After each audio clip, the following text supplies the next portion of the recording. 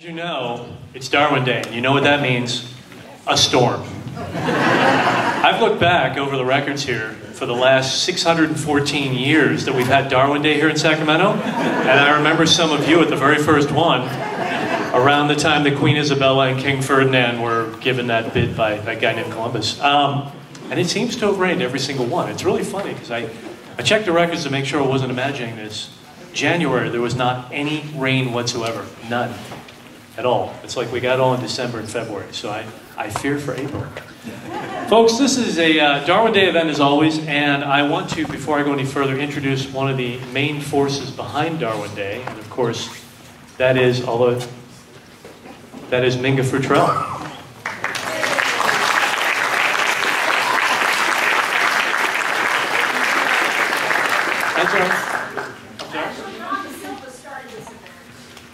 Well, I'm looking at the program, and I'd like to have everyone who's involved in the event, first off, be thanked for it. But I'm apparently supposed to introduce Mynga according to the program at some point. So, if everyone involved with the planning of Darwin Day would please stand up. That would be Branda, that would be Ken, that would be all the other names involved with it. Please, give yourselves a bow.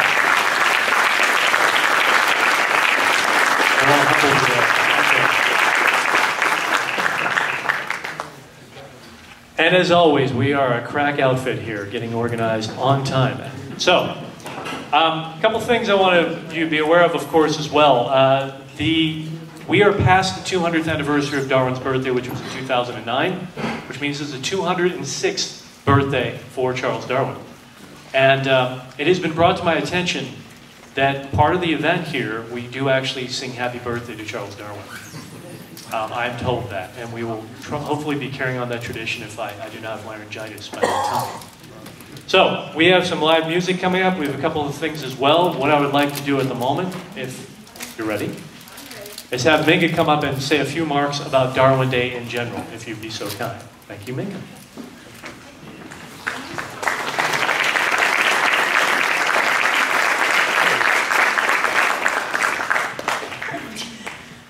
Well, welcome to all of you, and thank you for ignoring weather reports or whatever and coming out. I look like a drowned rat.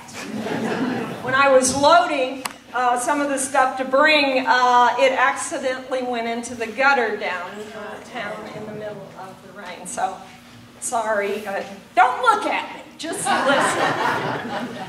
Anyway, I'm extending this welcome to all of you on behalf of those of us on the Volunteer Organizing Committee, and you will see our names listed on your program. But I'll say about us that we are simply science enthusiasts, and we want to toast science for its benefit to all of humanity. There are local celebrations in other parts of the nation, and each one is marking in some way the birth of Charles Darwin and his accomplishments and his superb contributions to human understanding. And there are events around the world too. They are got all kinds of variety, lectures, sermons, museum exhibits, films, showings, parties. We're kind of a party. All are annually commemorating Darwin Day to remind us of the benefits of science and how different our world is now because of what he did way back then. This coming Thursday, as Liam said, is the 206th birth anniversary, and it was someone who made quite a splash in his day, although not necessarily a popular splash at the time, and even now not very popular with some people. Darwin's Shake-Up was the revolutionary publication of his The Origin of Species, and his daring idea has gone on to produce a far more permeating effect on our lives today in many fields of science and all across the world. Contemporary scientists deem his theory of evolution through natural selection as the most powerful scientific theory ever developed, and in many ways it just keeps getting stronger and better as you might say it too evolves.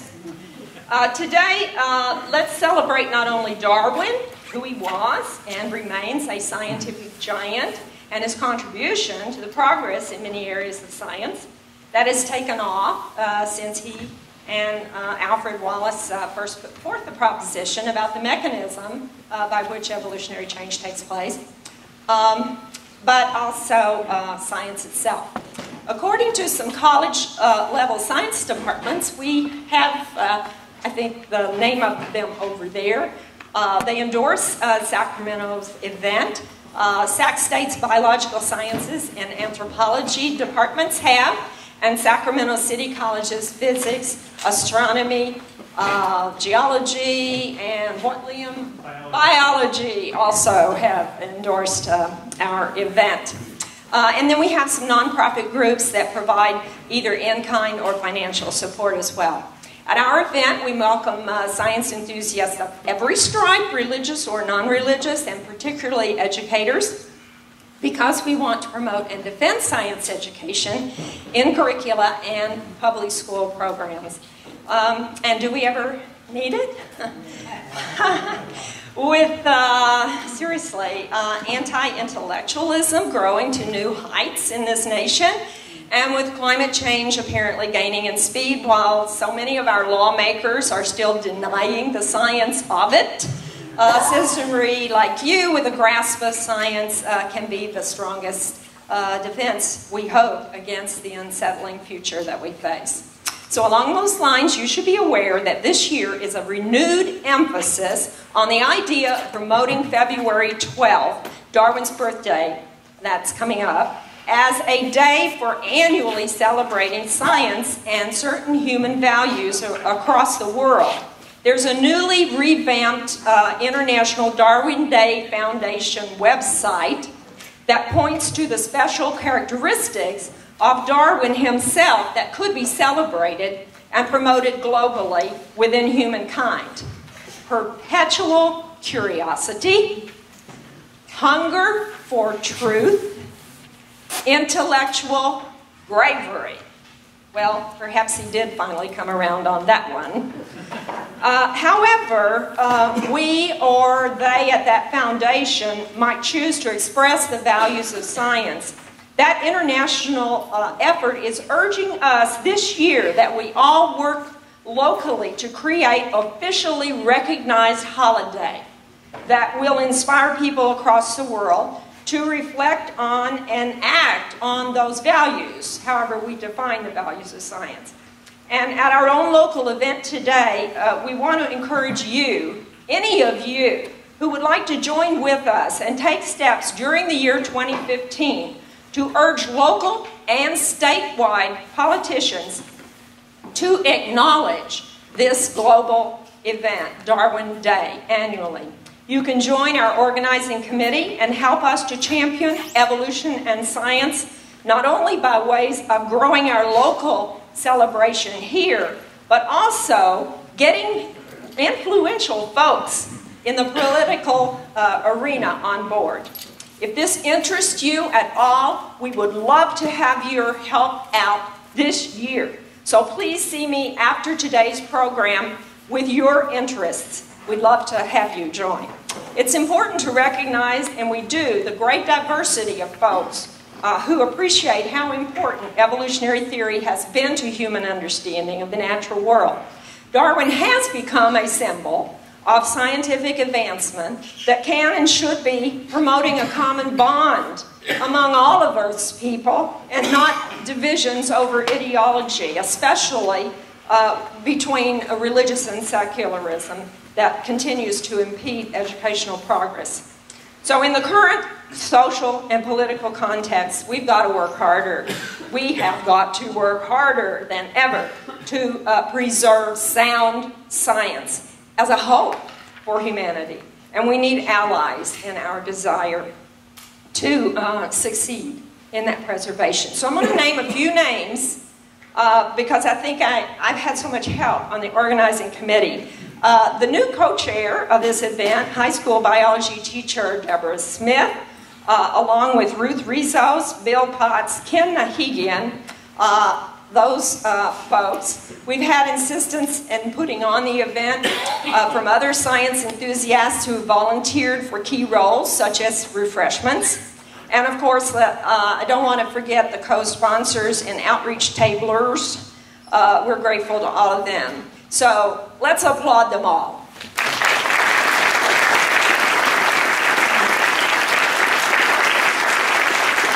delighted that some of the organizations that have pitched in this year have been able to make it through the rain here, and they have representatives. So I want to mention their names because I want you to really support these organizations. They're nonprofits. The National Center for Science Education over here with Glenn. We have Camp Quest back there with Liz. Maybe hold your applause and let me run through them. We have the Humanist Association of the Greater Sacramento area. Wendy and Tom are over there. Would you stand up when I mention your name, folks? The Mountain Lion Foundation is a supporter. It looks like they didn't make it today. The Atheists and Other Free Thinkers, Ken is back there. The Brand New Reason Center, Rachel. And Americans United for Separation of Church and State, Carol. So now, thank them all.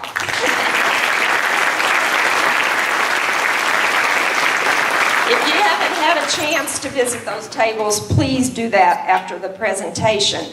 We organizers call our event a gala, an educational gala, so we can turn on your minds to science, and then we have a social afterwards. So we want you to have some fun. Make sure you see the cartoons along the side and have some refreshments. Here's how we celebrate Darwin. We eat up his birthday cake. But of course, the most important thing is the music and the speaker, so have a great day.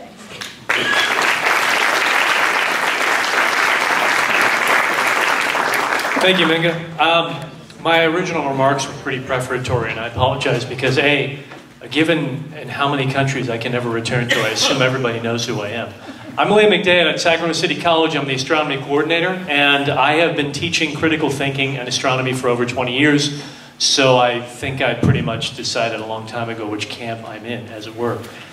We have a great program coming up for you today as well, and pretty much as far as what Mynga said, yeah, what she said. I can't really add to that, so I'll just leave it at that. I do want to point out one thing, though. Ken actually has the table back there, but Ken at the moment is actually right up here, so you might want to say hi to him as well at some point. We have Jeffery Hale from Scientific Jam, who's going to be performing for us right now. I want to introduce him. And I am sure he's going to regale us with many, many, many songs about science before we get started in a bit. So again, Mr. Hale, thank you.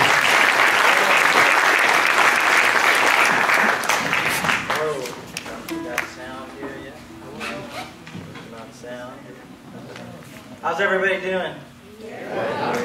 Yeah, I'm glad to be here this year. I was supposed to be here last year, but didn't make it, so I made it this year. So thank you, Mynga, for inviting me.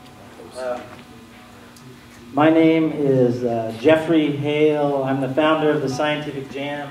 I picked out a few songs here to start this party.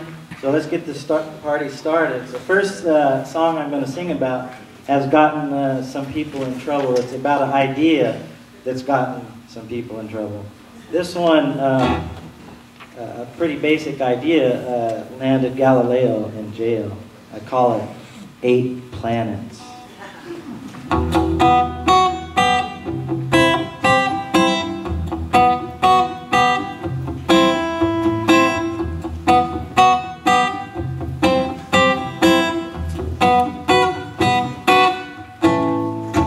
This is the story of 8 little planets way out there in the Milky Way.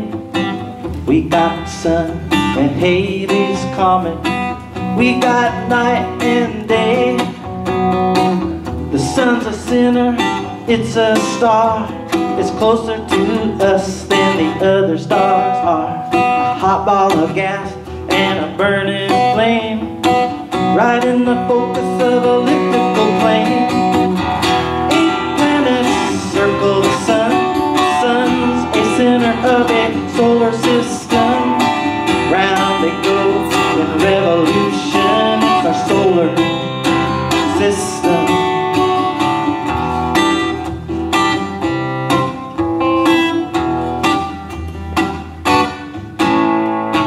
A planet's a body of rock and gas, orbits the sun in the elliptical path.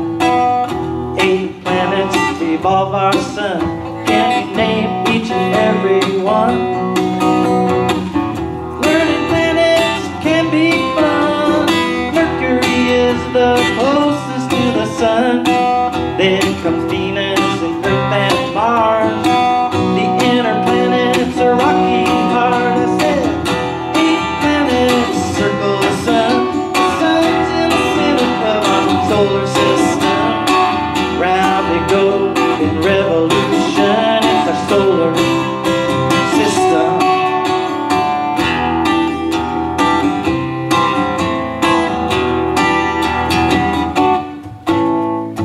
The outer planet is not so hot.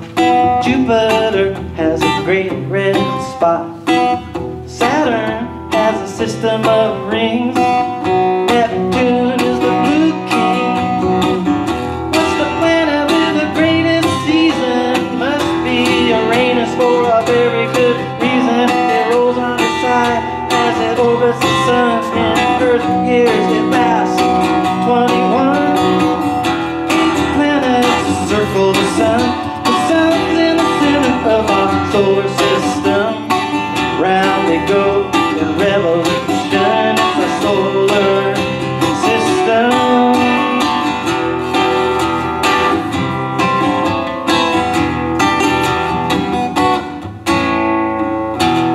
Used to be a planet, now it's only a rock. It has a twin. Is it a moon or not? Well, I don't care what they say. I love Pluto anyway. 8 planets circle the sun. The sun's in the center of our solar system. Round they go in a revolution. It's our solar system.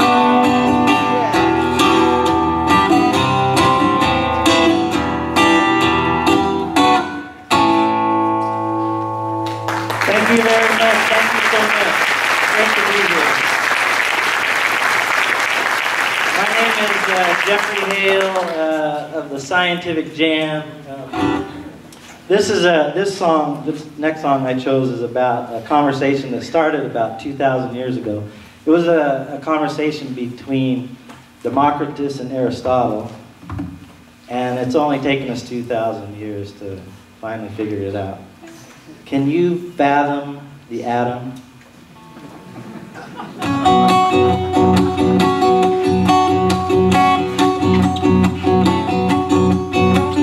Let me tell you about a small thing, baby. It's so small and I don't mean maybe. It's so tiny that you can't even see. It's so tiny that it's hard to believe. Can you fathom the atom with its particles of 3? With the protons and the neutrons in the nucleus and electrons in the outer ring.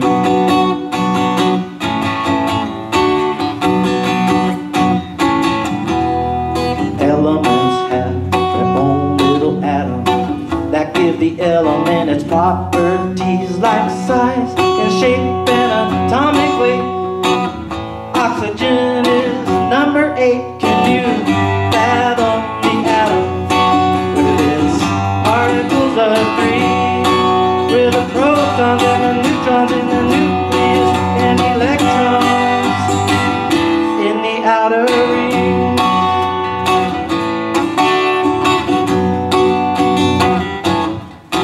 Now atoms come together at least by 2. They start to form molecule. A molecule can be a compound when different atoms can be found. Can you fathom the atom with its particles of 3? Protons, neutrons, electrons, and a few more little tiny ones.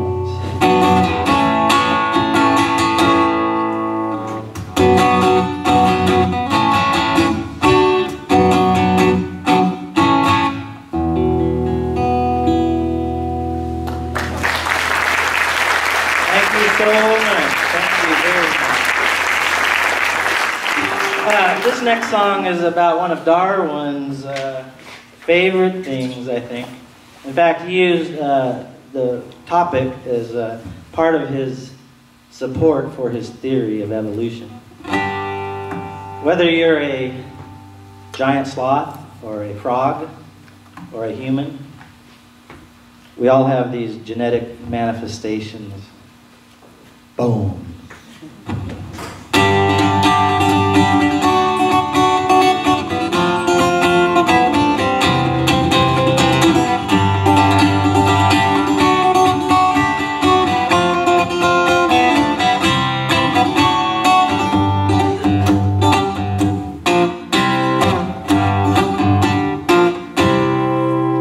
The cranium and mandible are bones of the skull. They sit on top of your backbone. The clavicle's the collarbone, the scapula's the blade of our shoulder. Now that's how we're made. Bones of the spine, vertebrae and disc, a tail at the end, saccharin and coccyx. Attached to the hip bone, the pelvis, the number of bones is 206. The skeleton from head to toe, it holds you up, it makes the blood that flows. Bones protect what's inside, and yes, those bones are alive.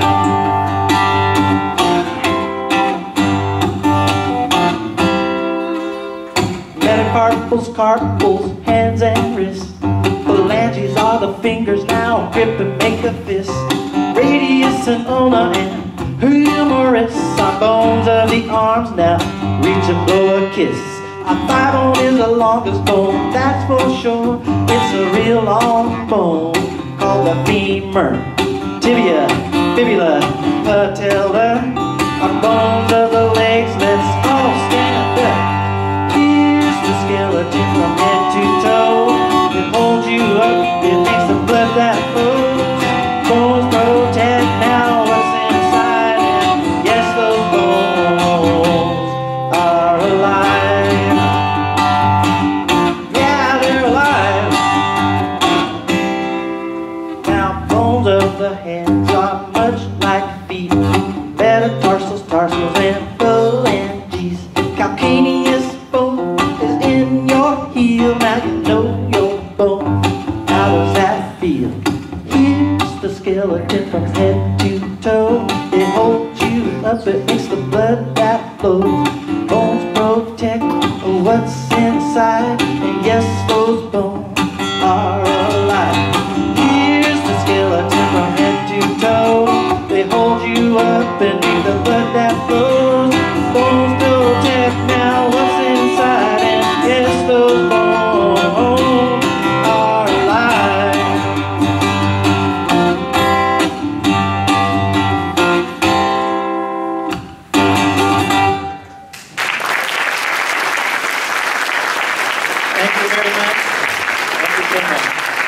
Thank you, Mynga, for having me out. This is it's going to be a fun event. All right, so a couple more songs here, and I'll be turning it over to our speaker. I thought it would be appropriate here now to sing a song about science, because probably we're all here because we have some kind of passion for science. So this is the first scientific jam song I ever wrote. Kind of got it all started. It was the first song I wrote for the Scientific Jam, and it's called The Scientific Jam.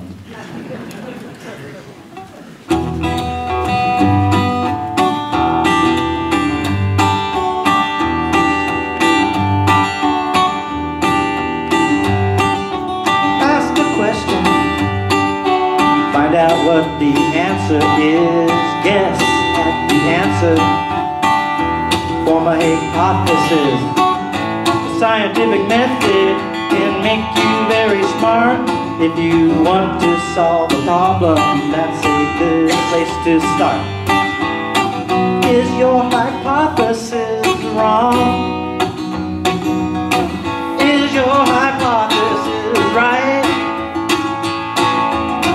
If your experiment goes as planned, then you your question with the scientific jam.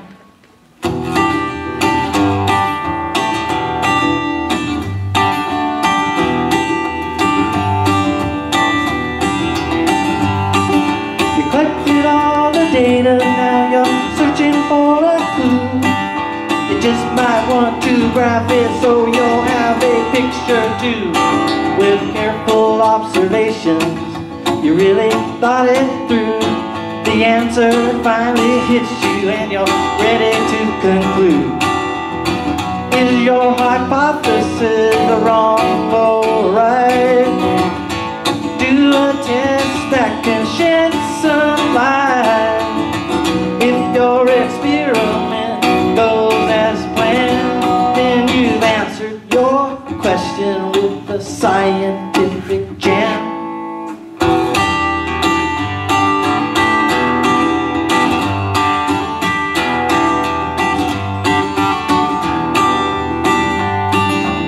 Now just in case you've made a major breakthrough, do the test again just to make sure it's cool.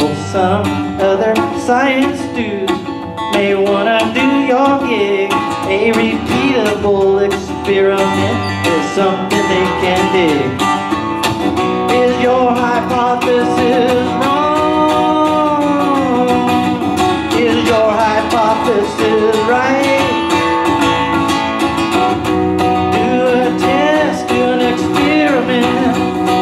And shed some light.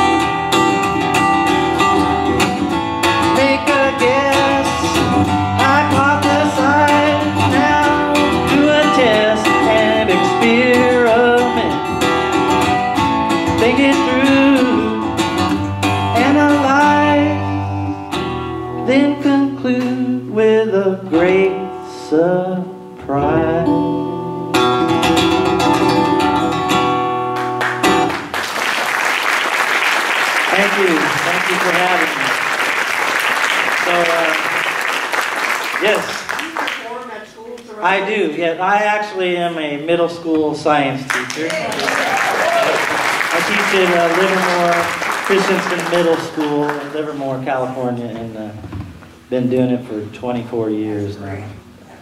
Have a few more to go. So, we're good, or we want one more song? Do we have time? I don't want to take time. We got time for one? All right, okay, just a 2-verse one. Well, I think we have a lot of astronomers here tonight, right? So I hope I got it all right. But,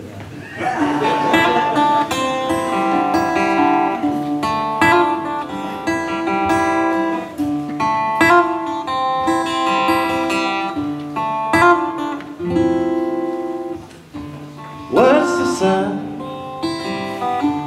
What's it like? Why is the sun shining oh so bright?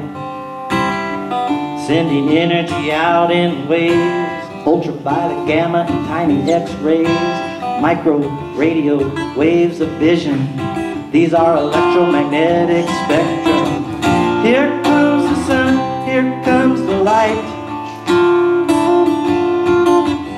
Here comes the sun, shining brightly out. Here comes the sun with all its might. Here comes the sun into life.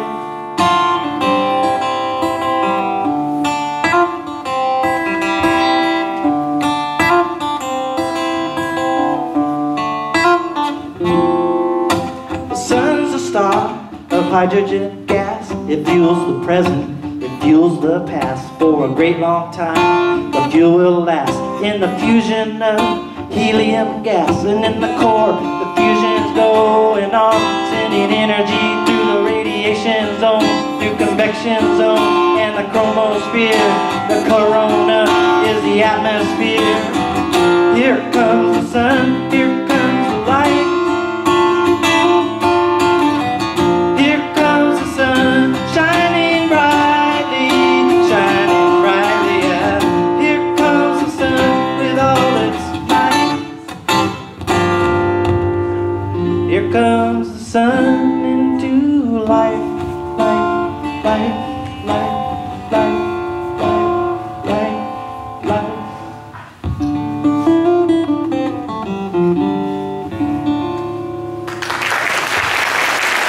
Thank you very much. I'm Jeffery Hale of the Scientific Jam, scientificjam.com, and there's a lot more science songs there. You can listen to them for free.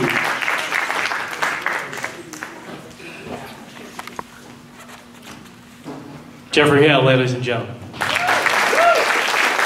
Are there CDs on sale? I do not have CDs, but if you would like a MP3 file, just email me, jhale@scientificjam.com. It's on the website, and I will send you directly to you a MP3.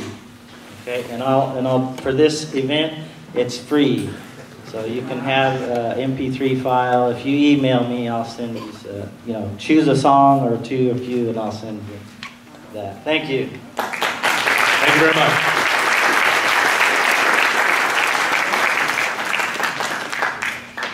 Okay, folks, let's get started with the main event. And we have been lucky enough from time to time to have speakers of great eminence to come to speak to us on Darwin Day. Today is one of those days. And I am happy to say he is in my discipline, which so far that hasn't happened, so that's kind of nice. Dr. Mario Livio is a senior astrophysicist at the Space Telescope Science Institute, which is the institute that actually runs the program of the Hubble Space Telescope, the legendary telescope of fame and fortune. He has published more than 400 scientific papers and 5 popular science books. His book, The Golden Ratio, has won him the International Pythagoras Prize, and if you're familiar with the golden section, the golden ratio. His most recent book, Brilliant Blunders, was a New York Times bestseller and was selected by the Washington Post as one of the best books of the year. Now, with all those honors and many, many more I could spend half an hour talking about, you would think that would be enough. But I'm going to take a guess out here that any of you that are under the age of 40 have seen him on The Daily Show. Am I right? Let's see some hands. Yeah, that's what I thought. Okay, without too much further ado, I also want to emphasize one more thing before we start as well. His book is not here, unfortunately. However, please avail yourselves of buying it at an opportunity at Amazon or some other fine bookstore among you. All right, without any further ado, Dr. Livio.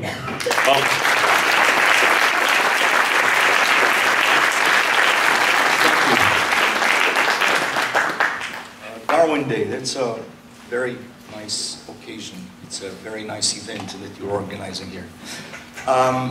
I've been writing this book, Brilliant Blunders, and while I was writing it, people kept asking me, what is your book about?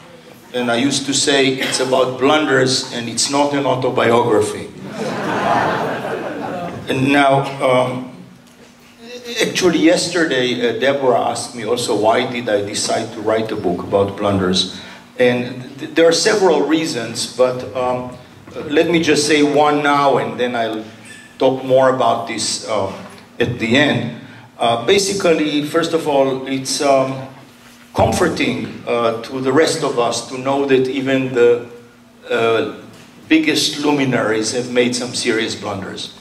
But also, I wanted to correct a notion that science is some sort of a direct march to the truth, which is, nothing can be farther from the truth. So I will get back to this as I go along. The book is about 5 scientists, but I'm going to talk here only about 3 of them. The 5 scientists that I've chosen are actually all connected through one thing, and that is the thread of evolution. And by that I mean evolution of life on Earth, evolution of the Earth itself, evolution of stars, and evolution of the universe as a whole. So the thread of evolution runs through my 5 scientists. The 5 scientists are Charles Darwin, Lord Kelvin, Linus Pauling, Fred Hoyle, and Albert Einstein. Now here I'm going to talk, as I said, just about 3 of them. There was another reason why I chose this particular 5, other than the fact that they are connected by this thread of evolution, and that is I didn't want to go too far back. You see, if you go very far back, like to Aristotle, well, nothing Aristotle said about physics was right. So it's even hard to choose which blunder to talk about. Now, this does not make him any less of a genius than he actually was. He just worked in a very different time. So I decided to go only way to the middle of the 19th century, basically, when I talk about these blunders. So let's start. The first thing you notice about life on Earth is how diverse it is. It's enough to go out here, you know, and you will see so many plants, you will see birds, you will see insects, you may see people walking their dogs and so on. Nobody actually even knows precisely how many species there are on Earth. The latest very serious attempt to put a number on that put it at 8.7 million, but actually estimates range all the way from about 5 million to 100 million. And the reason there's such a wide range is that, you know, you take 1 teaspoon of dirt from under your feet, there are already thousands and thousands of species in that. As you know, they discover new species every year. So, you know, there are in the millions.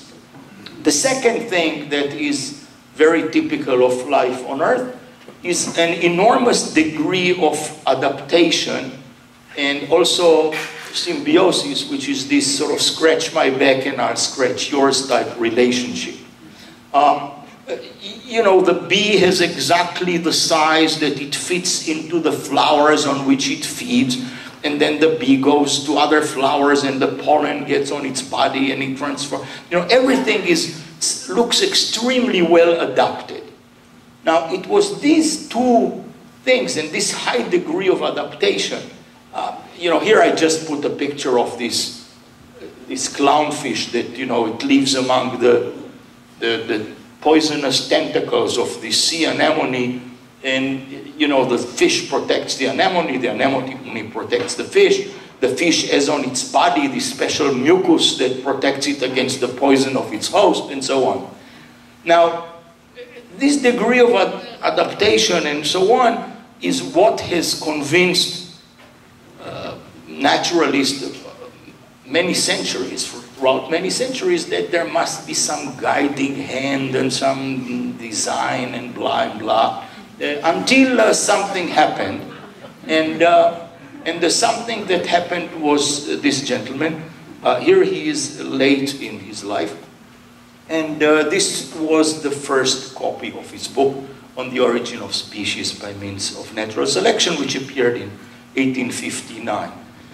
Now, one of the things I actually like to do when I write books is I actually go to the places where the people that I discuss worked and so on. So in this particular case, I actually held in my book in my hand the first copy of Darwin's book and so on, and in fact many of his papers and so on. So this is a very, very interesting feeling. By the way, I was asked to say something about curiosity as well, because somebody found online my TED talk on curiosity. And I'm not going to give 2 talks, because then that will keep you from the food and everything. But as you can imagine, Darwin was this incredibly curious person. I mean, in fact, in 1828, when he first arrived to Cambridge, he became an avid collector of beetles. And there is one story that he went once and he removed some bark from a tree, and there were these 2 ground beetles, and he caught one in each hand. And just as he was holding those 2 beetles, he saw actually a much rarer crucifix beetle there, but he didn't know how to catch it. So he put one of the ground beetles in his mouth so that he would be able to catch the crucifix beetle. Now, that particular story didn't end so well because the beetle in his mouth actually released some chemical, some disturbing chemical, and he had to spit it out and actually ended up losing all 3 beetles. But it just shows you how curious he was. You know, he really wasn't going to give up even that one beetle. Now, this figure here, I've put it not because it is correct, because it isn't, but only because I liked it from a graphics design perspective. It supposedly describes evolution. The reason I say it's incorrect is that it sort of gives you the impression that things here are somehow more evolved than things here. And that's not how evolution works. Evolution is not a ladder. It is more like a bush. Namely, things evolve in different directions. But things that are equidistant from the starting point, they are equally evolved. So it's not that those are more evolved, but still, from a graphics design, it's gorgeous. There is one thing which Darwin didn't like to do, and that was he actually never published a genealogy tree. But he did draw them in his notebooks, and I held this particular one also in my hand to help his thinking. But he never published them, but he did hold it. And I like this one very much because, you see, this one has primates down here and it has men up there. So I like this particular drawing. Okay, what was this theory of evolution that Darwin came up with? So that theory was based on was standing on 4 pillars, and those pillars were evolution, gradualism, common descent, and speciation. And those 4 pillars were supported by one grand mechanism. Now, that figure there has nothing to do with Darwin's theory of evolution. It comes from a Hindu myth. However, it has 4 pillars that support the theory, and they stand on one grand mechanism. So that's why I've put it there. There is a story, by the way, related to a figure just like this, which is almost certainly not true.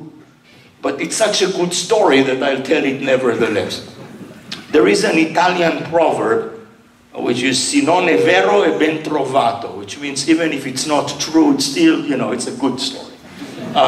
So the story is about Bertrand Russell, the famous mathematician and philosopher, who gave once a talk, and he had a figure just like this. And some woman in the audience asked him, "On what does that giant turtle stand on?" And he said, "On yet another giant turtle." And she said, "On what does that turtle stand on?" He said, "Another giant turtle." But she insisted, "On what does that turtle stand on?" He said, "Lady, I'm afraid from there is turtles all the way down." Now, it almost certainly did not happen, but it's a good story. Okay, what are these pillars? Evolution, gradualism, common descent, and speciation. So first there is the concept of evolution itself, which means species are not immutable. The species we see today are not the species that always existed. In fact, most of the species on Earth have become extinct. Today, we just see what evolved from the species that once existed. So that's the first concept.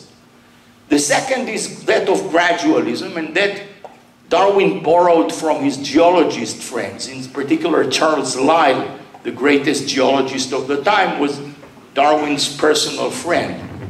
And the idea was that just in the same way that the Earth is being changed continuously, but very, very slowly, that's how changes in evolution occur. Namely, you're not going to sit there and see one species turning into another. It takes tens and hundreds of thousands of generations for that to happen. The third pillar was that of common descent. Namely, Darwin says, all this enormous diversity of life that we see today, they all came from one actually form of life.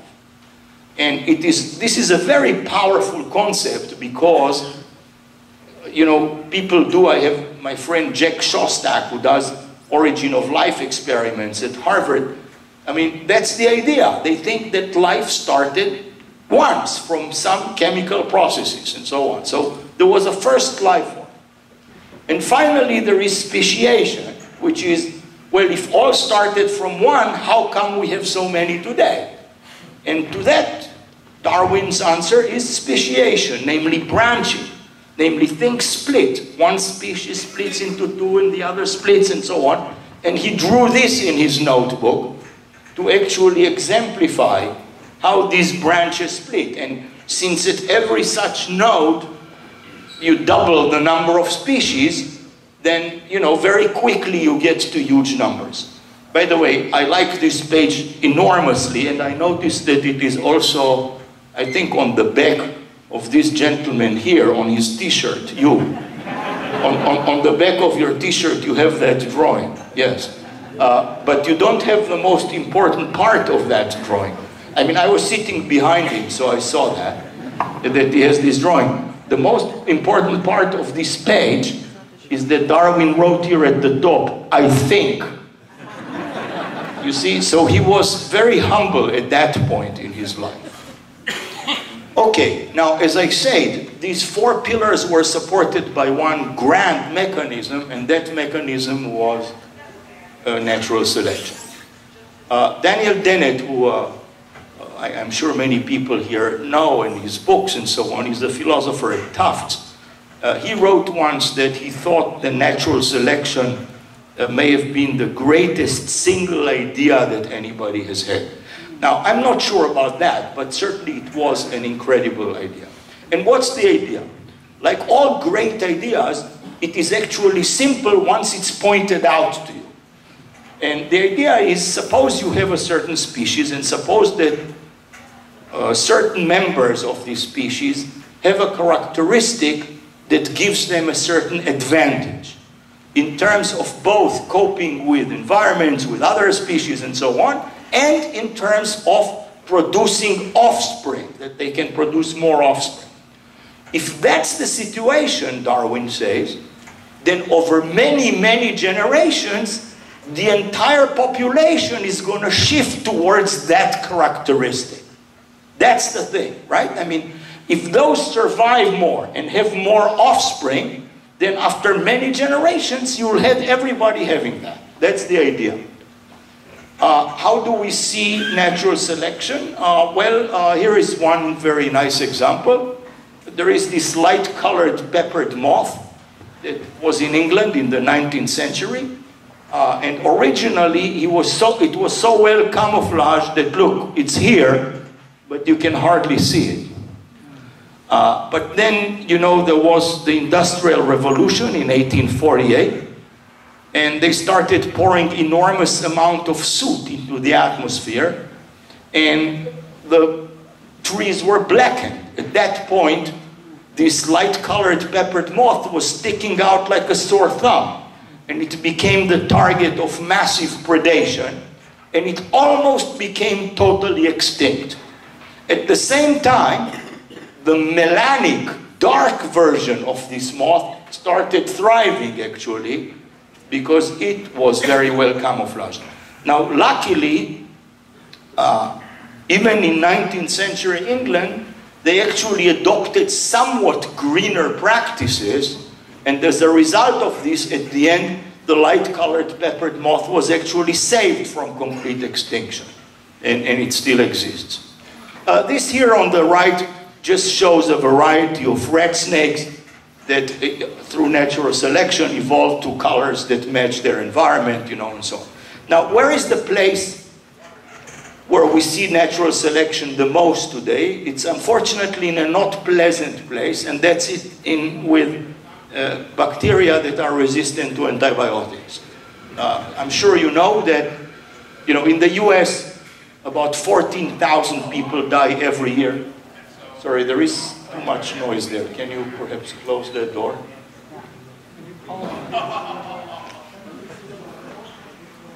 I'm not sure what's happening there, but it's... party started early out there. Can you close the door?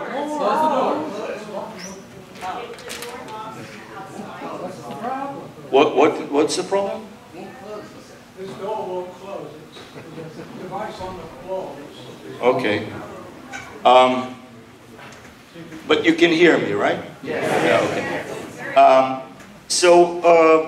Where was I? Yes, 14,000 people die because of these bacteria that are resistant to all antibiotics. I mean, you know, there's MRSA, but there are others. And we are a little bit to blame for it, but there are some industries that are more to blame, unfortunately. We are a bit to blame because, you know, we're sick, the doctor subscribes antibiotics for 10 days, we take it for 3 days, feel better, and stop.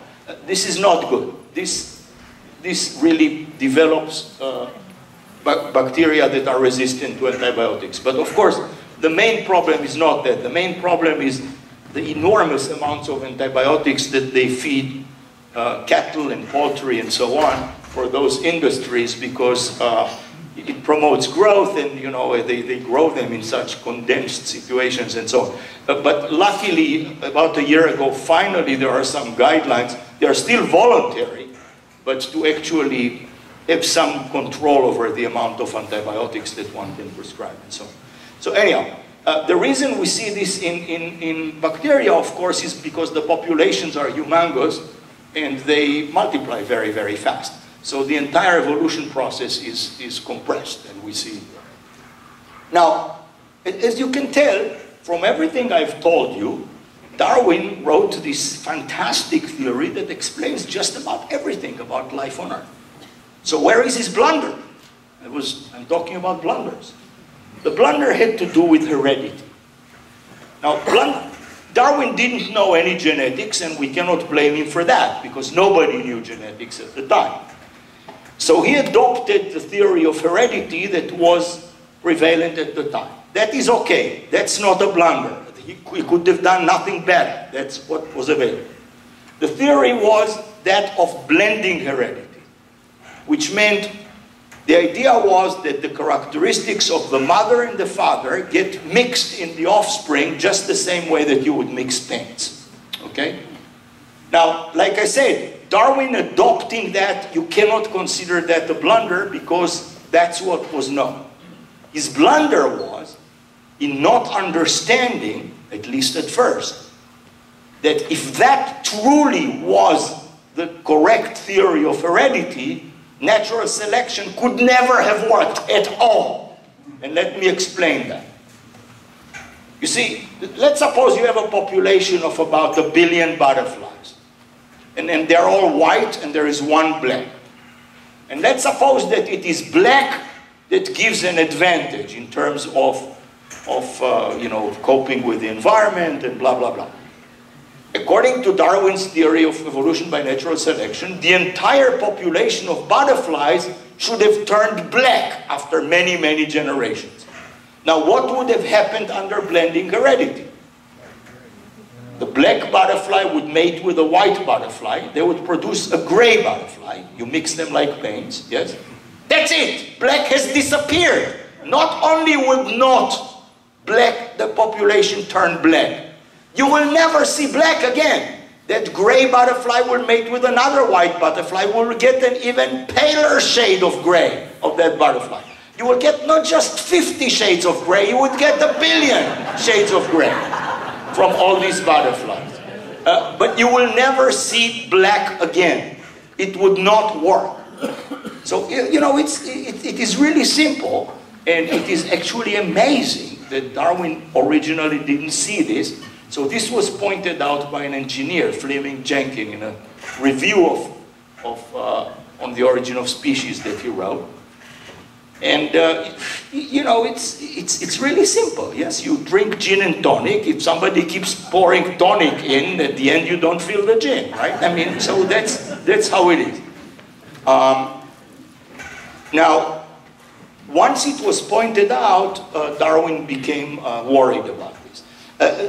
This just demonstrates here the difference between blending heredity and Mendelian heredity, which is Gregor Mendel's theory of heredity, which is a correct theory.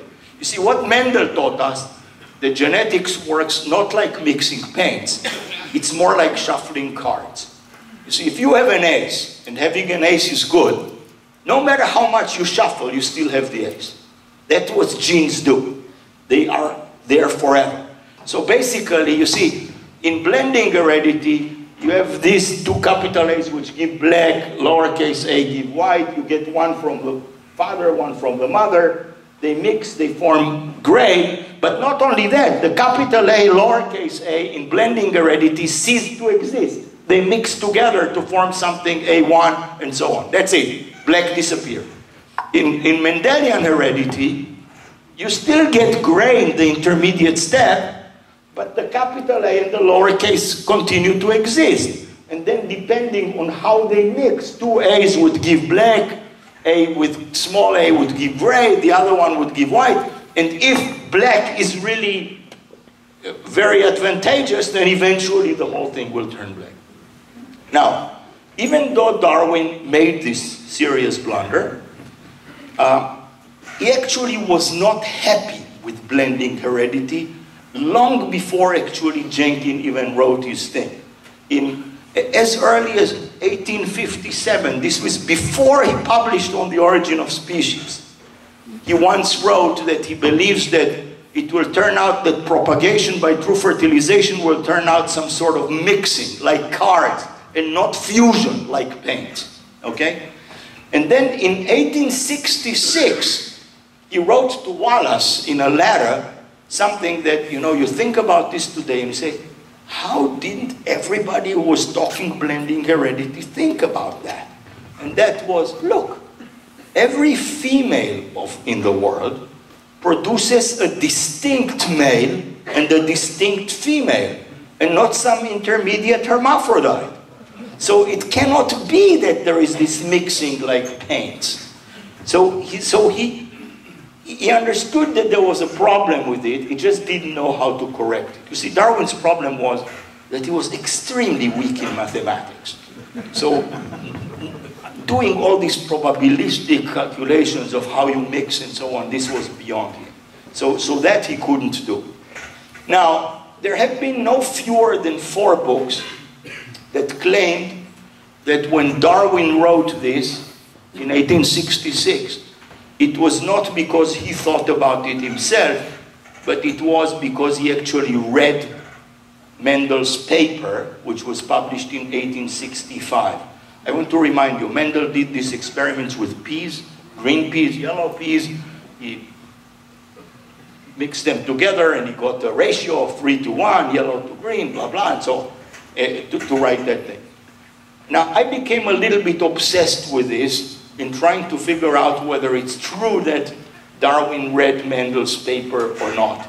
And luckily for me, there was a guy, Andrew Sclater, from the Darwin Project, who did some excellent work before me on this, so I was able to build up on his work as well. So, okay, so let me then tell you what the story is. So first of all, Darwin did not have Mendel's paper in his possession. We know everything that Darwin had. We can see it all. He did not have it. That's not surprising. I mean, Mendel's paper was published in this journal of the Brune Academy of Science, which Darwin was not subscribed to, and it was a relatively obscure journal. So that is okay. Now, those books, however, will tell you that Darwin had in his possession 2 books that mentioned Mendel's experiment. And that's actually true. He did have 2 books that mentioned Mendel's experiment. Now, one book mentioned it so briefly that there was no way to even understand exactly what Mendel did or to know anything from it. The second book is this book, which I also held in my hand because I asked it to be brought to me. You see, Darwin wrote his name here. It was the paper by this guy, Wilhelm Olbers Vöcke, and in it, there was a description of Mendel's experiment. So I asked for the book, and that's the book. I asked for it they took a picture for me of this book. Do you know where Mendel's experiment is mentioned? Exactly here, in these uncut pages. You see, you may remember that in old books you had to cut the top. Okay, Darwin never read this book. It was in his possession, but he never cut any of the pages. Now, I will tell you that I actually read what's written in these pages, and had Darwin even read what's written there, he would not have been much illuminated, because Focke himself did not understand anything on the meaning of Mendel's experiment. So Darwin did not know about Mendel. Mendel, by the way, did know about Darwin. He had a copy, a German copy of Origin of Species. He actually wrote many notes in the margins. He underlined some lines. He actually used some of the text that he almost repeated it almost verbatim from Darwin and so on. Okay, I now go to the second person, which is Linus Pauling. Linus Pauling was born not too far from here. In early life, he lived in Portland, and then, of course, worked at Caltech. So he was kind of on both sides of here, I guess. Here is Pauling at a relatively younger age, pointing to this model of his for proteins, alpha helix. And here is Pauling when he was much older, but the model stayed the same, because it was the correct model.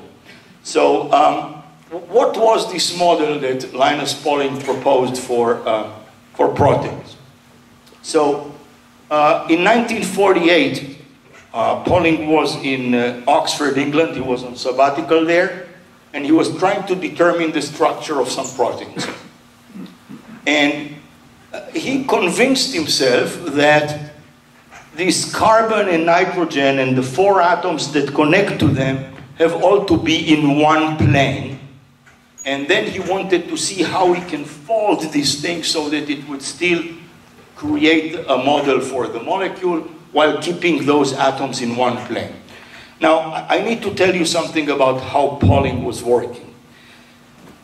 At the time that Pauling was trying to determine the structure of these proteins, they already developed quite well this method of X-ray diffraction, which was developed by the two Braggs, the father and son, Bragg.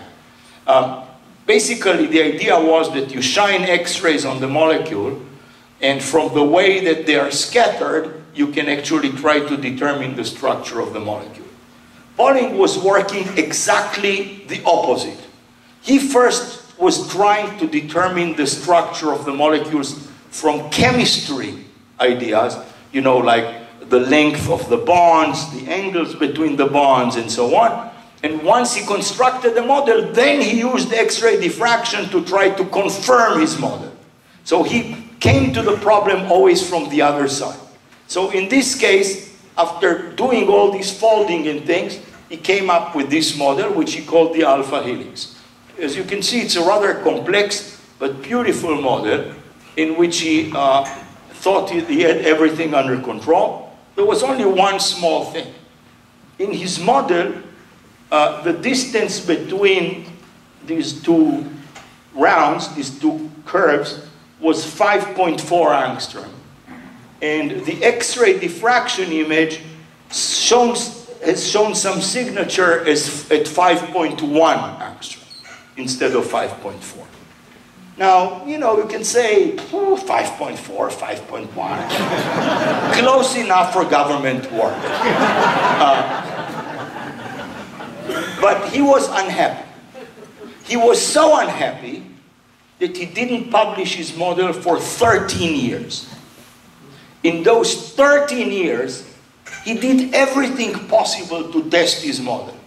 He asked Branson and somebody else to first see if there are any other mathematical solutions to this problem, and they didn't find. Well, there was one other solution called the gamma helix, but that could not fit everything in it.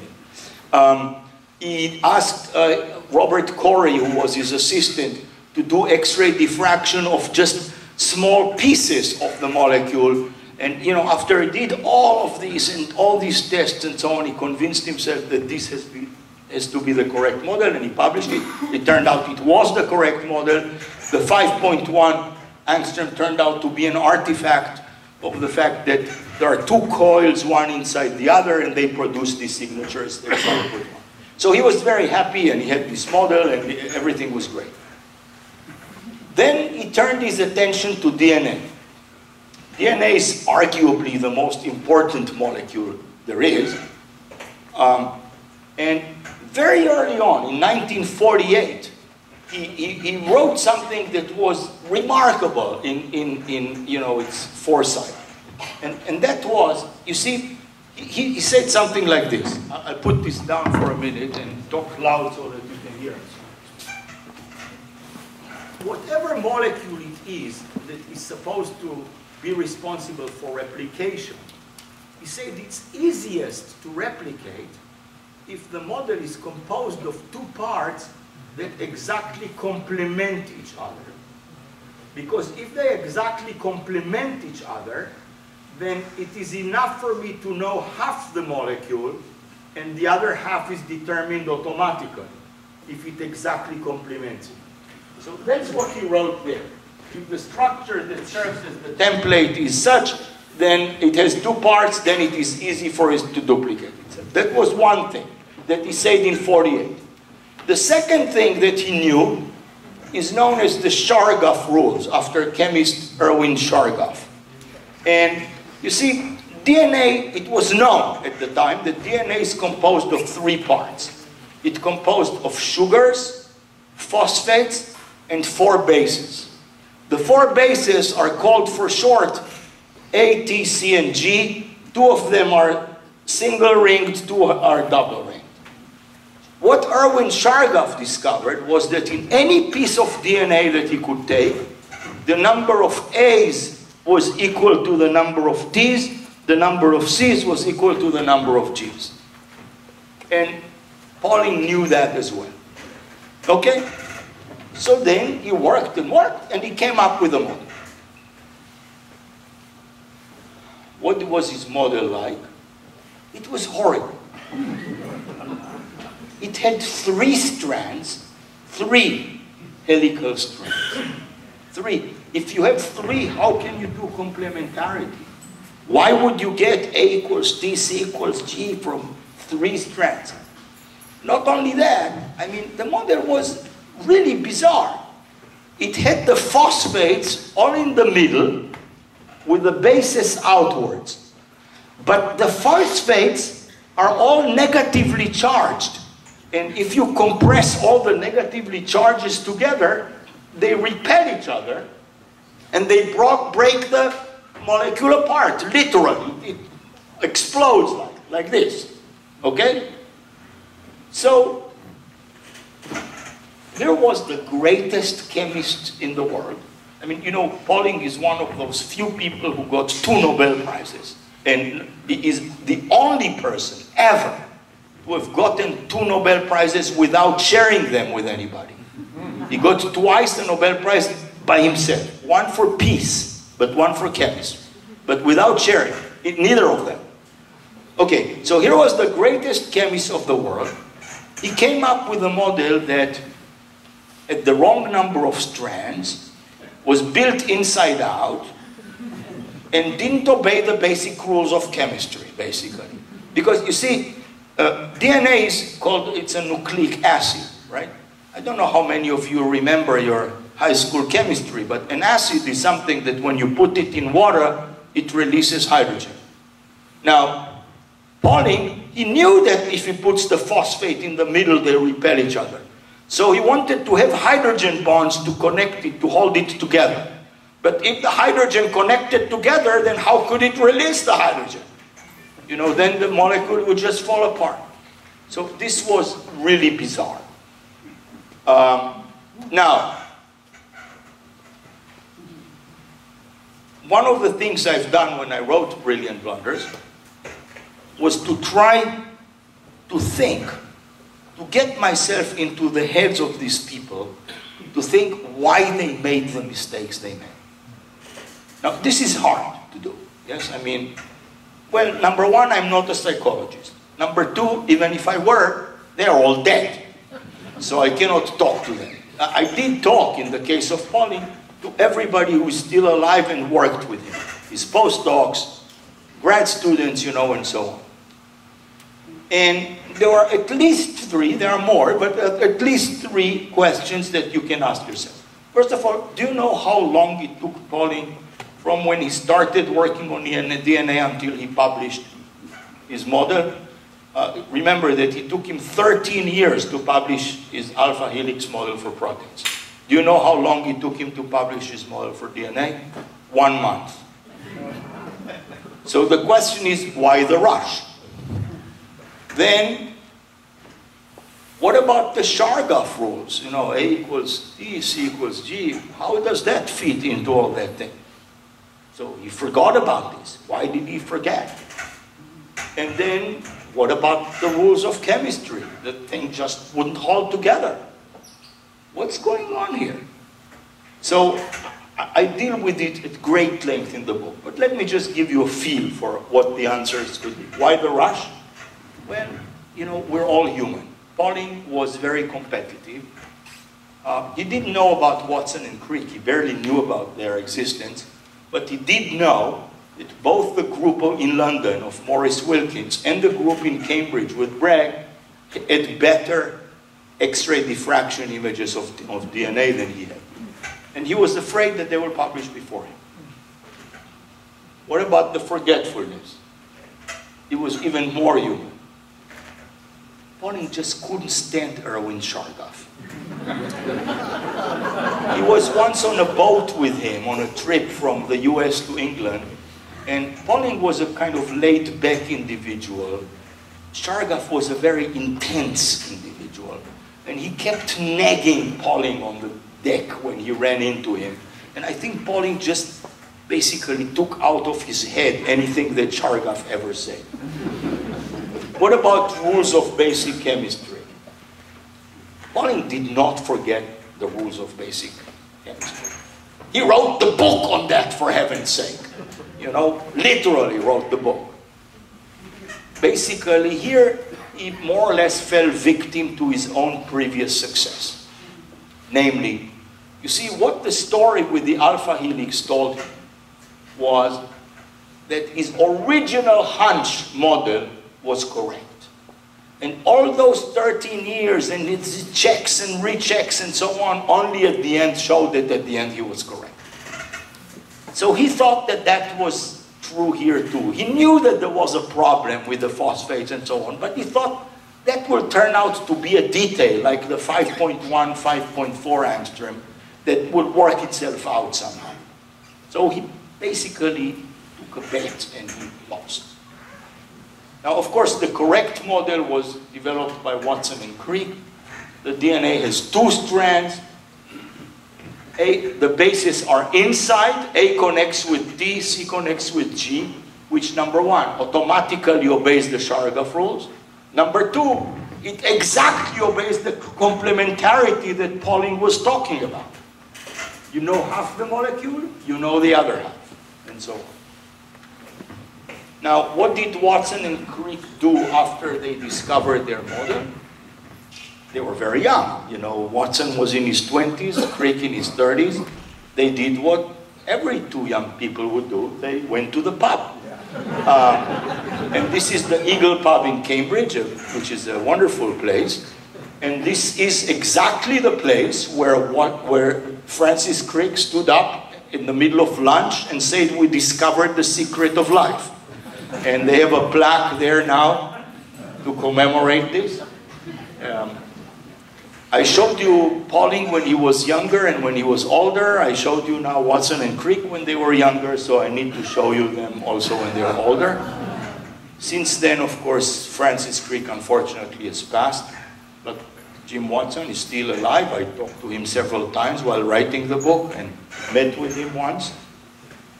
So, yep. So that's their story. I put this picture here. It's a picture of a meeting on proteins that Pauling organized. And I put it here because of several, this is a remarkable picture for at least three interesting things. One is the large number of Nobel laureates in this picture. So here is Pauling himself, who's a Nobel laureate. Here is Maurice Wilkins, who's a Nobel laureate. John Kendrew is a Nobel laureate. Max Perutz, a Nobel laureate. Jim Watson, Nobel laureate. Francis Crick, Nobel laureate. Lawrence Bragg, Nobel laureate. Many Nobel laureates in this small group of people. Second, only one woman, Beatrice Magdoff of the Brooklyn Polytechnic. You go today to a meeting on proteins, easily half are women. So some things have changed. And finally, you see, this is a science meeting. It's not a business meeting. This is a science meeting. Now look at these guys. Look, I'm not wearing a tie now. They're all wearing ties, for heaven's sake. I go to a science meeting today, nobody wears a tie. Unless it's a meeting of medical doctors or business people. But scientists, they never wear ties. Here, everybody wears a tie. So some things have changed. Okay, the last person is Albert Einstein. This is the picture of him I like best. When my hair is a bit longer, it looks just like that. You know, I like to say that there are other similarities too, like, you know, Newton is dead, Einstein is dead, and I also don't feel so well.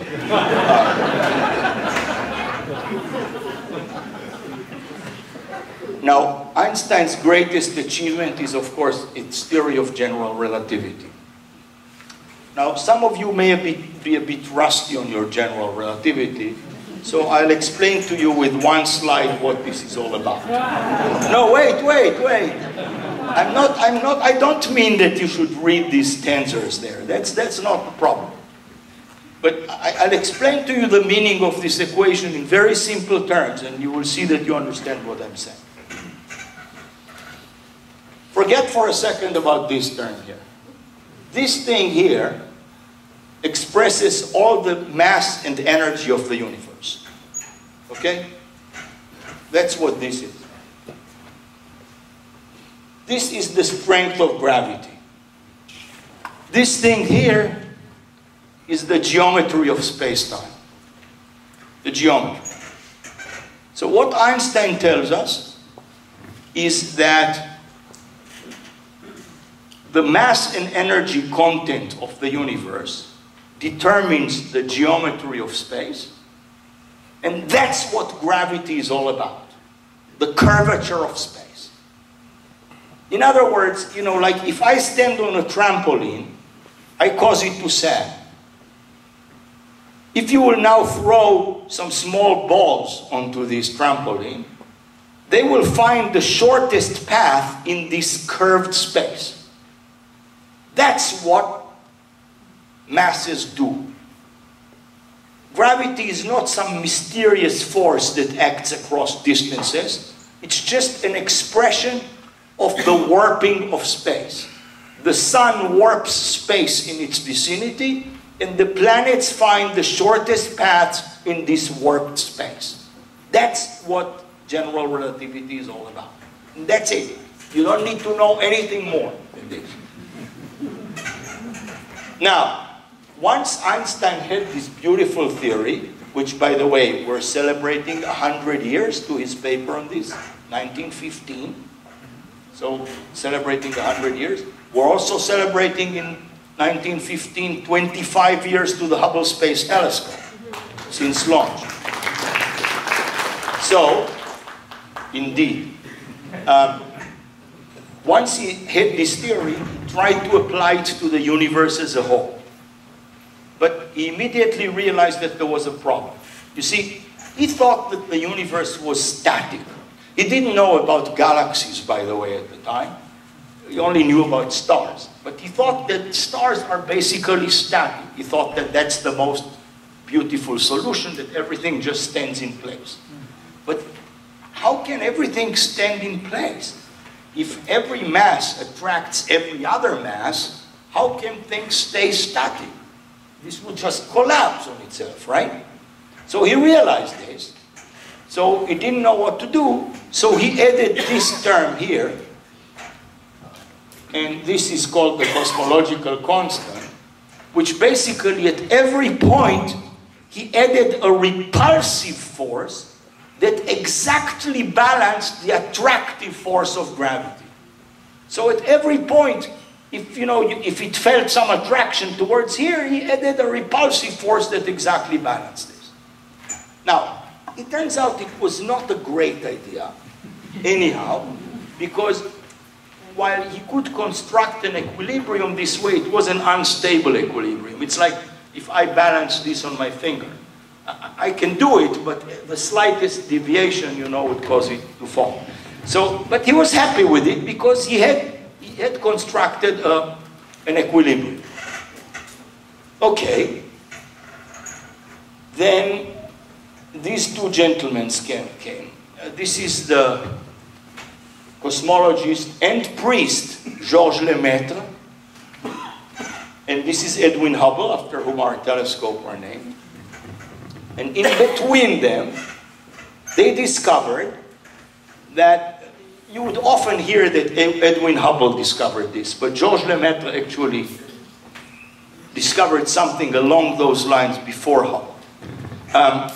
They discovered that our universe is not static. Our universe is expanding.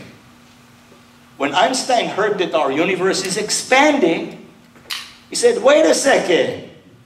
If the universe is expanding, I don't need to balance everything at every point. Because all that gravity will do now, it would just slow down the expansion. See, like, I'm taking my keys, throwing them up. What the gravity of the Earth does, it slows down the expansion of these keys, right? Going up, right? The keys are not in equilibrium. Just the gravity slows them down. So Einstein said, if the universe is expanding, I'm sorry I've even put that term in, because all that gravity will do is slow down the expansion of the universe. So he regretted having put that term in, and he took it out of his equations. Okay? Now there is a whole story on whether or not he called this the biggest blunder he ever made to have put that term in. You can read about this in the book, but I would not tell you now. But that's not the point. He did regret having put that term in, and he took it out of the equation. Then, in 1998, two groups of astronomers working independently discovered that not only is the expansion of our universe, is our universe expanding, but the expansion is not slowing down. It's speeding up. It's accelerating. Now, this is pretty amazing. If I throw my keys up, and not only they don't slow down, they start accelerating towards the feeling, you think that's magic, right? Well, there is something pushing on that, that is causing the universe to accelerate. Those two groups, by the way, the leaders of the groups got since the Nobel Prize for discovering this accelerating universe. Okay? So, do you know what, as far as we can tell, is pushing the universe to accelerate? It's that term that Einstein took out from his equation. So if he did any blunder at all, it was not putting that term in. It was taking it out. Had he left it in, he might have predicted that the universe should be accelerating. So that's the story. You see, some people just so smart, like Einstein, that even when they think they made a blunder, that turns out to be a huge insight. Okay, I now want to come back to the main question with which I started, which was how science progresses. So, very often in stories in media, even in textbooks, even the way we're taught, progress in science is described as some sort of a success story. It is this direct march from A to B. That's not like that at all. Science progresses more like this. So it's a zigzag path with lots of false starts, lots of blind alleys, lots of points where you need to start to where you to the beginning and start again. That's how science really progresses. And it's not just science, by the way. It's any creative process that works like this. But there is even something deeper here that I want to convey, and that's another main reason why I wrote the book, and that's the following. You see, we have grown to despise mistakes. Children are taught now that they cannot make mistakes, basically. When they make mistakes, they are basically punished for it. Now, I want to make it very clear. I don't advocate making mistakes if those mistakes are made because you are sloppy, not thoughtful enough, or inexperienced. Those are inexcusable because you shouldn't be sloppy and you should always think hard before you do something. And if you're inexperienced, you should ask for guidance. What I do advocate very strongly are these things which, you see, I entitled my book, Brilliant Blunders. These are the blunders that you may make because you are trying to think outside the box. You see, we want to encourage everybody to think outside the box, right? Well, guess what? When you think outside the box, you sometimes make blunders. That's how it works. Now, you live here very near a place which actually has adopted that as their philosophy, which is all the startup companies, right? Startup companies, if you look at them 4 years down the road, more than 50% of them no longer exist, right? But some of them lead to breakthroughs. So the idea is you should think you should make the processes such and the education system such that it allows for unconventional or outside the mainstream thinking. And I mean by that in terms of grades you give. People ask me all the time, how do you do this? Look, I'm not a professional educator, so I don't claim that I know the precise answer of how to implement what I'm just suggesting. But I'll give you one very simple example. If you make all your questions in any test multiple choice, that's definitely not the way to encourage this. Because in multiple choice, there is one answer which is correct, and everything else you mark is incorrect, and you don't know if the kid was trying to think really in a very smart way, and that's why she chose that particular answer. So make some of the questions not multiple choice, for example. I'll give you an example from funding, you know, in grants and so on. For about 10 years, we adopted with Hubble, so every year, about 1,000 people propose to observe with the Hubble Space Telescope. We have a very elaborate process which decides which proposals are being approved. And roughly it is 1 out of 7, but sometimes it is even as low as 1 out of 19. We have an enormous oversubscription. Nevertheless, for about 10 years, we allocated about 10% of the telescope's time to proposals deemed risky, which meant proposals that were well thought of, but where it was not entirely clear if they actually can achieve the goal objectives that they have. But that if they can, this could be a very interesting result. Okay? So that's the way how to implement it within, let's say, funding agencies and so on, to allow for this type of thing. The former head of IBM actually adopted this as a philosophy of the company. You know, used to say, we shouldn't punish anybody who made a mistake while thinking in the benefit of the company, you know, and so on. So that is my key message here. So basically, I'll finish here by saying that scientific blunders, and in particular these things which I call brilliant blunders, can, and very often are, the portals to discovery. Thank you very much.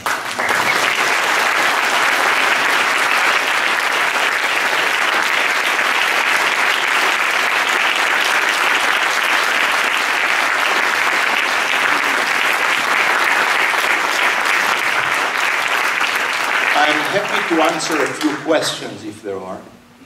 Yeah, folks, if you have your questions, the microphone is over here. The line starts behind Bill. I don't know if he's first or not. No, I'm not. So I'm just here to locate the microphone for anybody who wants to use it. Yes. I'd like to ask a question about Linus Pauling. Yes. As he got older in his life, he got really gung-ho about vitamin C.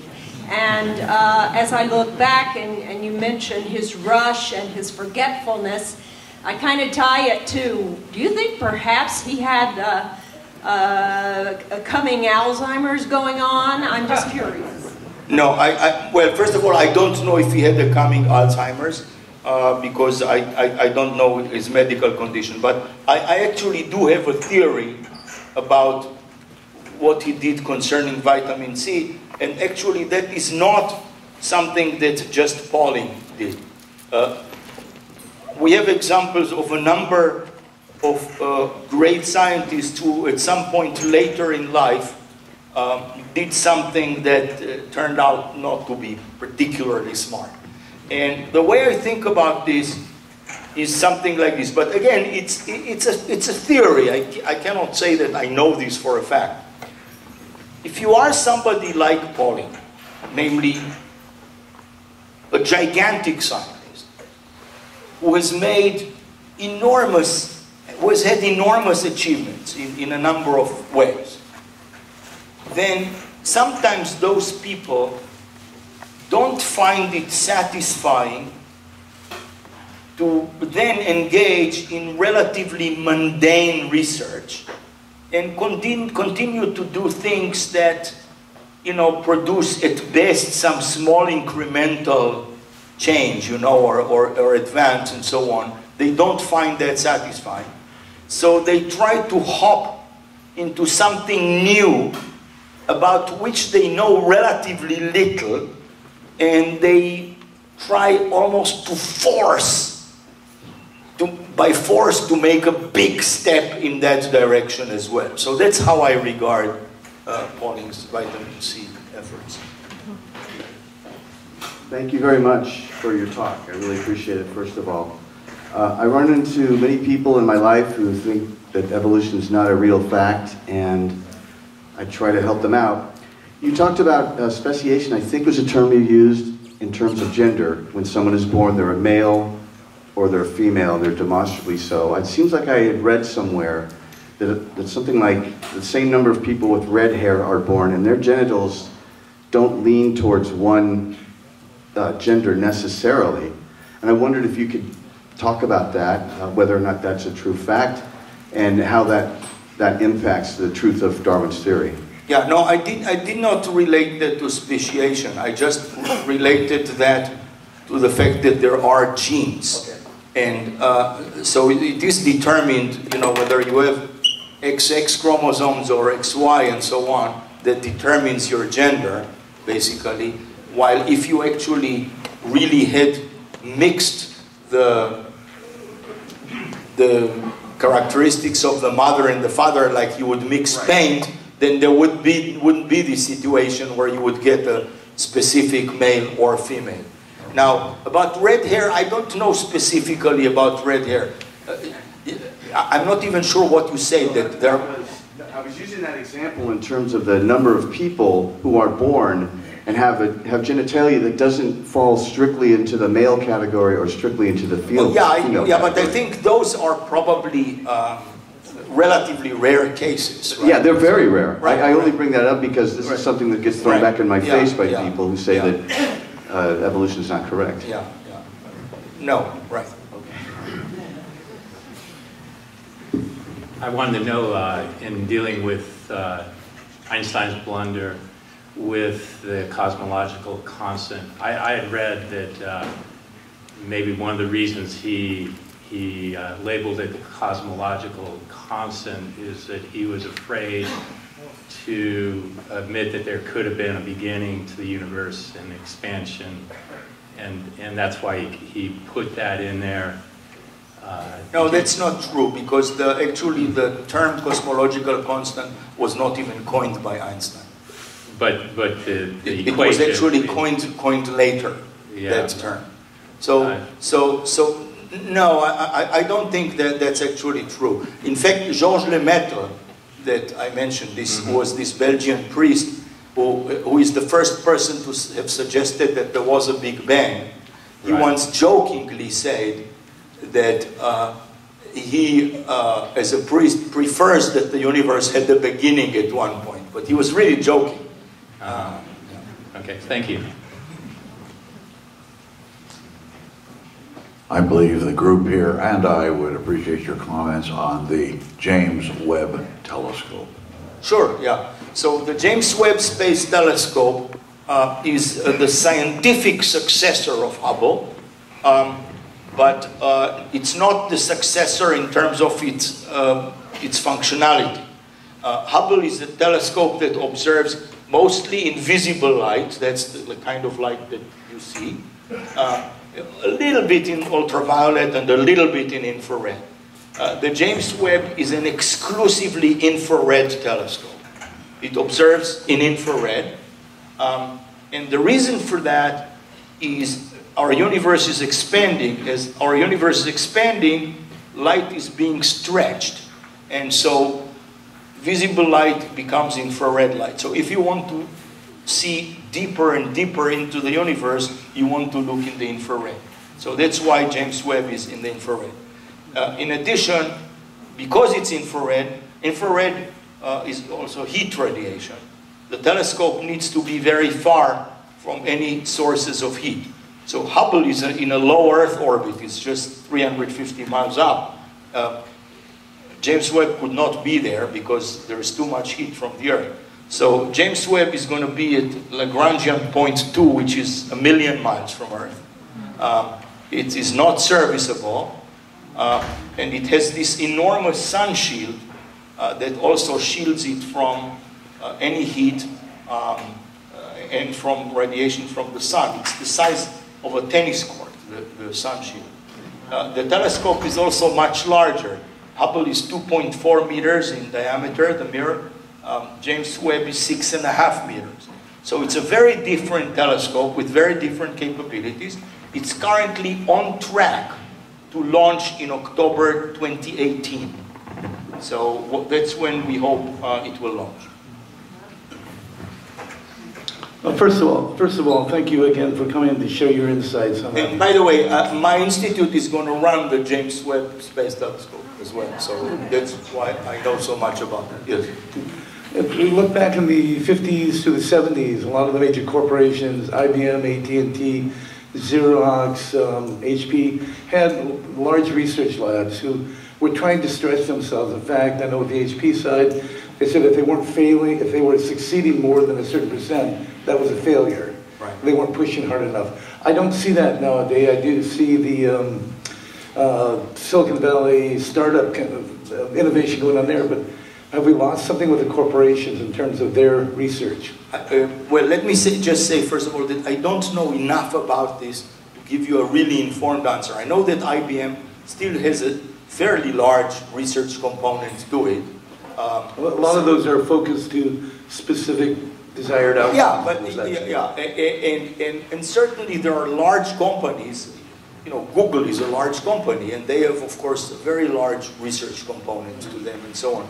But it is very possible, like I'm saying this without knowledge of the actual numbers, it's very possible that much of the research effort has been shifted more towards these startups or, you know, companies like Google, you know, and so on, and maybe less so into the companies that build hardware necessarily and so on. But certainly, look, I mean, all the companies that, for example, manufacture medications, they have large research components to them, you know, and so on. Now, of course, their research is, on one hand, well motivated. On the other, of course, they want to make profit too. So, you know, there is a balance, I guess, between those two. Try to be close to the microphone, to about 3 inches. Question, who is the real father of the DNA molecule? Is it Linus Pauling, or is it the two men who came after him? So it's really Watson and Crick. But the reason that I still think that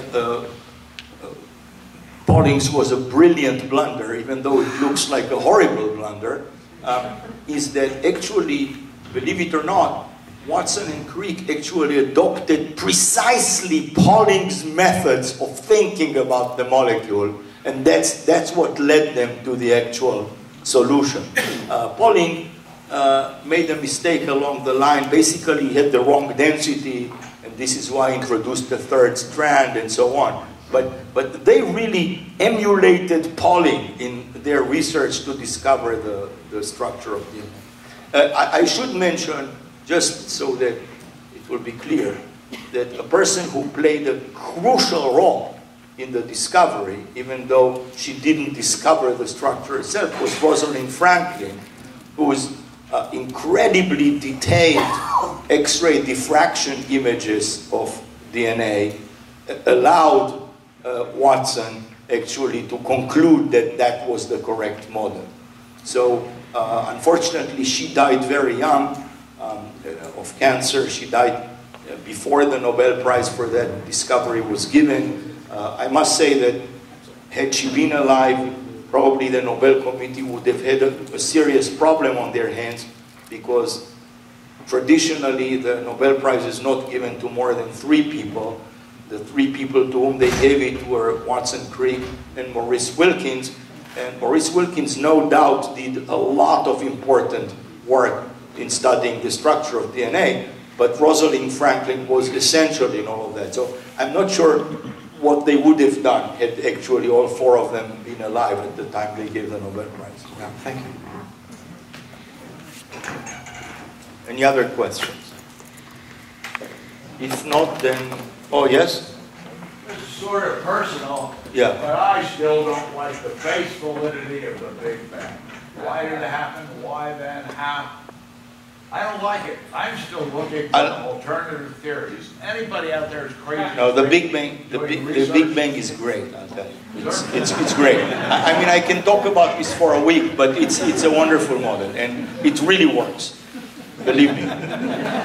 Stay assured that the Big Bang is fantastic.